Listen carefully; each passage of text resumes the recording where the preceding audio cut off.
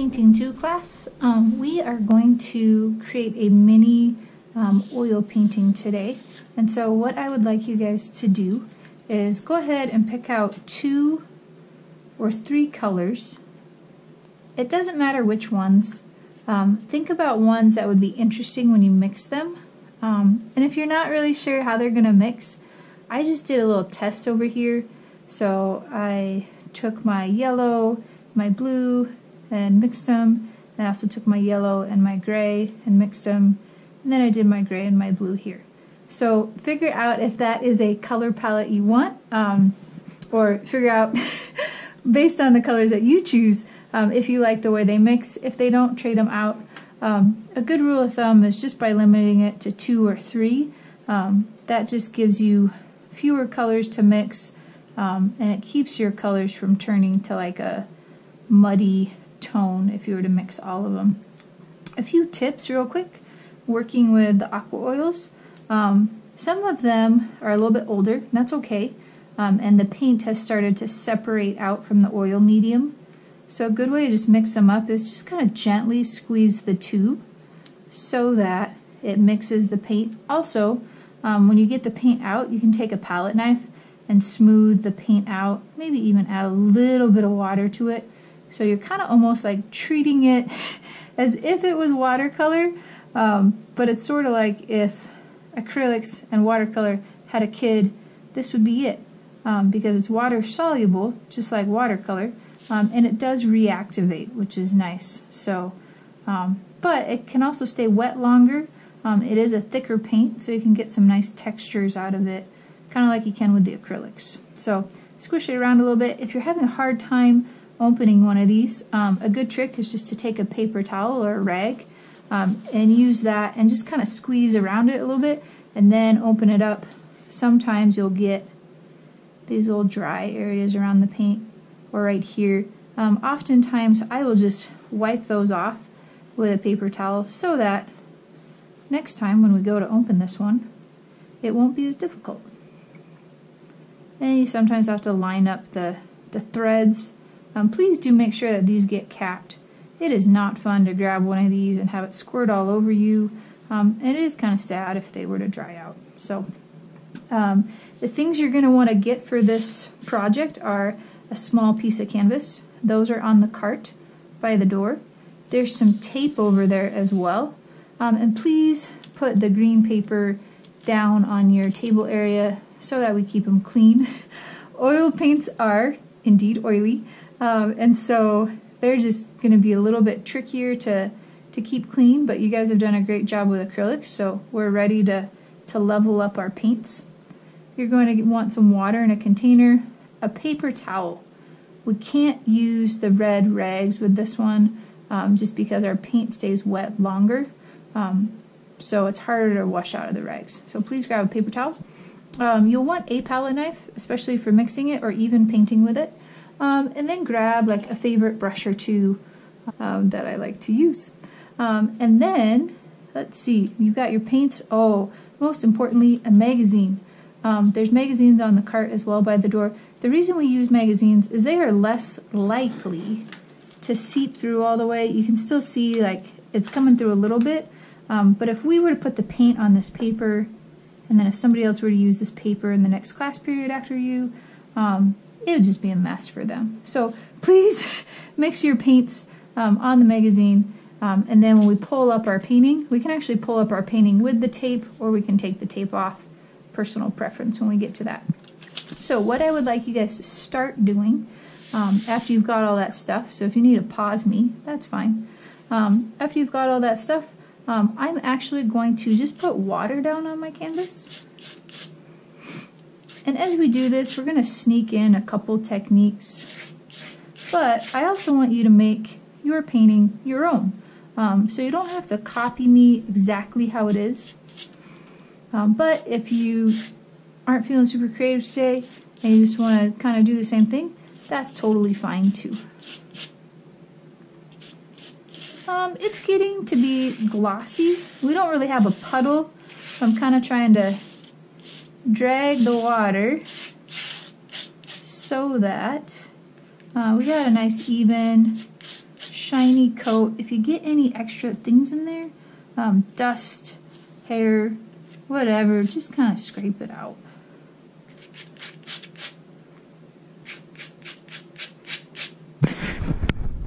Alright, so now this has a nice glossy sheen to it. So I'm going to start with my background color. You can pick whatever color out of your colors that you'd like. This is a mini painting, so it's okay to use a small brush like this. I think I'm going to have my background color be blue. I'm going to start at the top with that, just because usually the top of the sky is darker than the bottom, but you're welcome to go wherever you want. And I just want to experiment right now. Since this is probably your first time using aqua oils, I'm just pulling a little bit of that paint into the water so that I have a more fluid response out of the paint. And it's just fun to watch it for a second, watch your paint flow, see what happens when you dilute it all the way. But also grab a healthy amount of paint, throw that down, and see what that looks like. Some people like this broken texture, almost looks like dry brushing. Some people like this smoother, thicker look. The one frustration that some people have with the oil paints is that they take a little bit longer to dry. Of course, if you thin them out more substantially with water, they will dry faster. If you paint them really thick, it'll take a little bit longer to dry. So personal preference of what type of look you want, and also preference of if you want to be able to work your paint longer or if you want it to dry faster. Most things dry pretty fast in Utah, and that is kind of one of the benefits of having class every other day. So it kind of gives you a little bit of extra dry time. So we're just adding to our background right now. I'm going to bring my sky down almost all the way. The reason for that is I know what colors I have, and so with that we just need to bring it down about 3/4 of the way, and you are welcome to orient your canvas vertically or horizontally. Sorry I didn't say that sooner. And as always, if you start out and something's not going the right way and you want to start over again, you're more than welcome to. So some things that I just want to point out here that are going on with the paint. Up here it's really nice and thick, and we can really see that bright, brilliant blue color. This is the blue we're using. And then as we get down, we can see that as it got watered down more, these little granulars start to happen. And what that is it's just the paint breaking down so much that you've got these little grains floating on top. So if you don't like that look, you can blend it all the way down, or you can have some variation just to play around. I'm just going to add a little bit more water because I kind of like that psh look that the water creates. So those of you that lean more towards watercolor as far as like the thing you like to work with, you might find yourself watering down your paints a lot more. Those of you who really like acrylic, you might find yourself making it really thick. And so really, whichever one works for you. Next class we will use a medium called medium W that'll let you thin your paints without getting this grainy look. So I kind of added a few clouds to mine. You're welcome to do that if you'd like to too. Or you can do something else to your sky if you wanted to do a sunset, if you wanted to make it another color other than blue. That's totally fine. A lot of the techniques that you know for painting, as far as sunsets and sunrises and adding clouds, a lot of those techniques are going to be really similar as we use the aqua oils. So again, this is kind of like an experiment day. Test out oils, see how they work for you, pay attention to what you're doing, and just kind of have fun with it. So we've got a sky down. Now what we're going to do is add something to our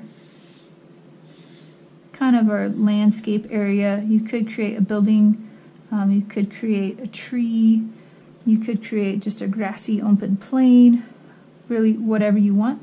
I think I'm going to use my Pines Gray here. It's this one. It's almost black, but not quite. I really like this one for mountains. And so we're just gonna, ooh, and that's gonna run. So it's still wet, that's okay. We can work with it. A lot of Bob Ross's paintings are actually painted on a wet canvas that's been primed with a white primer paint. So not gesso, but something else that he uses.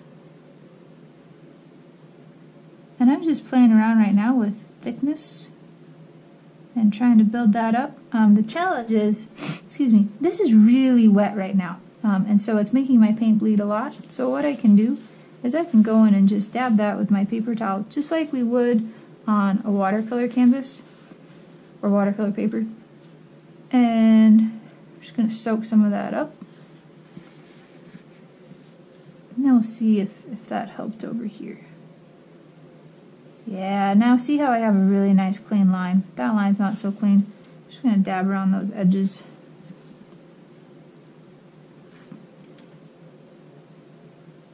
Good reminders to be paying attention to what you're doing, because things like that will happen and you'll forget. That's a little bit better. The thing I really like about this Pines Gray is it fades out to a really nice blue. So let's see if we can kind of work these two mountains together. I want this to be a little bit thicker than your sky so that it overlaps a little bit better, so that you see this color on top of your sky color. I'm not a big fan of that line there. We're going to come back and fix that. So definitely have fun mixing your paints, layering them up, seeing what they do. Watering them down.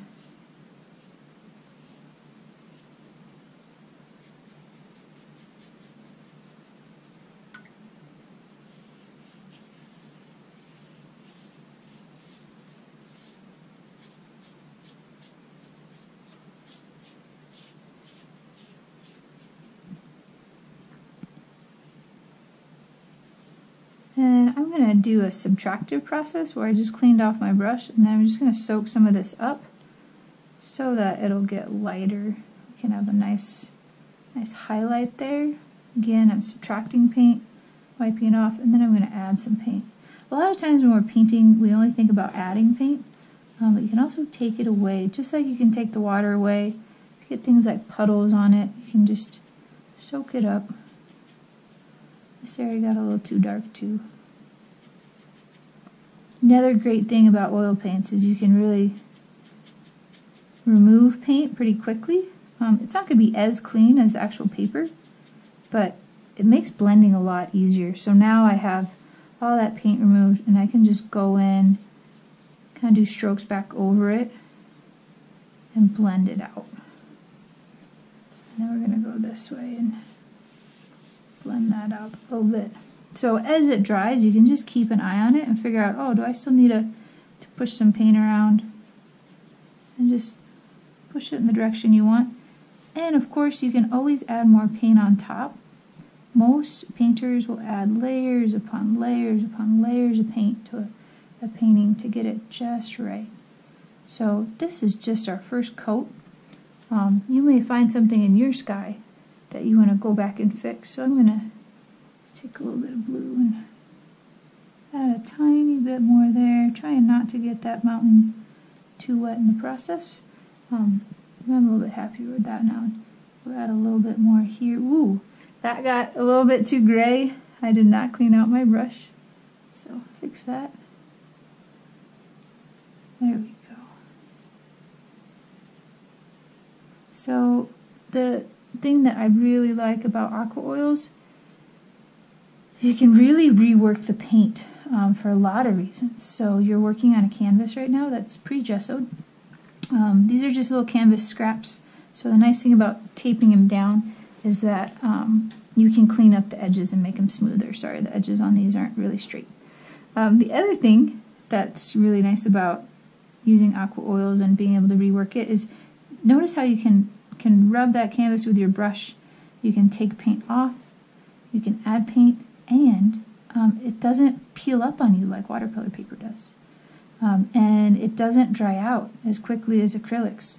Acrylics can be frustrating because you'll get everything just right and then one spot will dry up on you. Whereas the aqua oils, for the most part, as long as you're working on it that day in class, you should be able to rework areas, and maybe even the next day, depending on how it's dried or if it's dried. So it's a lot more malleable than the other paints that we've worked with so far. So it's kind of looking gloomy, actually. I didn't mean for it to be that way.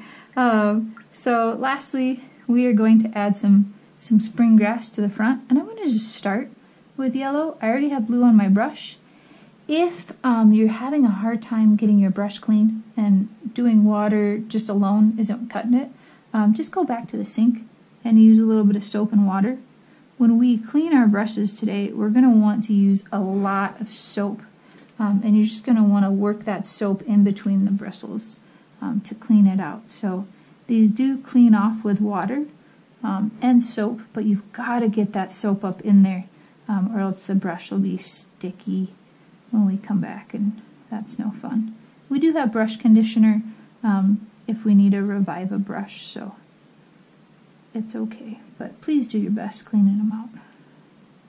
I kind of like this yellow, the fact that it's not a super bright green. It really feels like spring, and it kind of brings a little bit more happiness to the painting that wasn't there before. So I think I'm going to keep that. I was originally thinking I was going to mix the yellow and the blue, but now I feel like the yellow has a place here.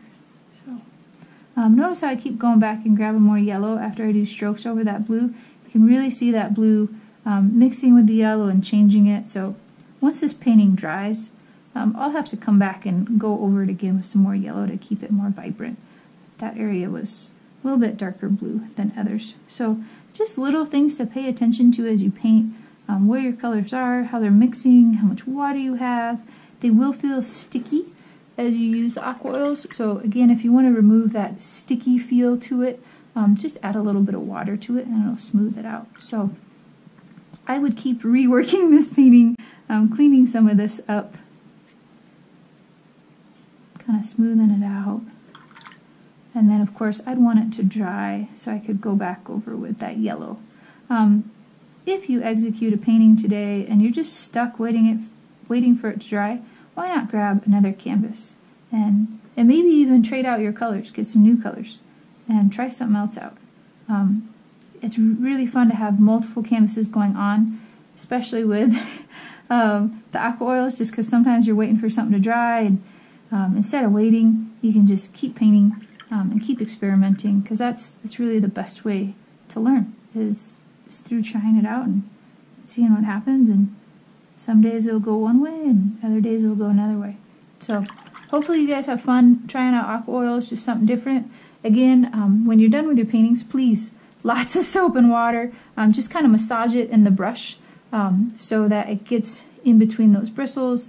And then I always test my brush when I'm done with it, wipe it on the back of my hand. If I see some pigment like I'm seeing right now, because I obviously haven't cleaned my brush very well, please go back and keep washing it until you don't see any pigment coming out of it, because that way you know it's really clean. The paints you can actually put back where you found them, so try to find their home with their friends.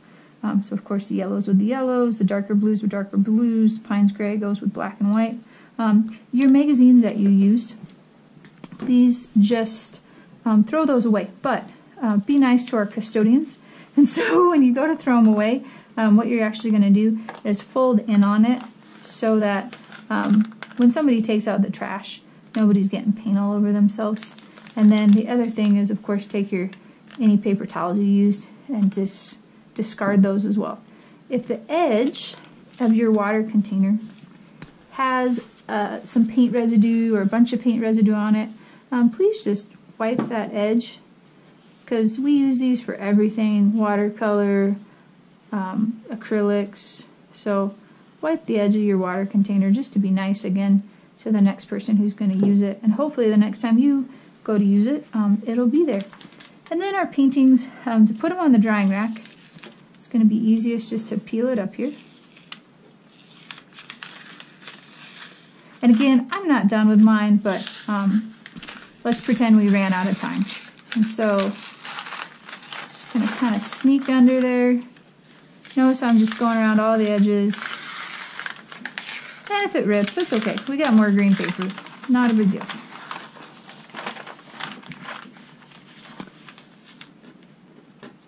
And my tape was wider than the tape in class.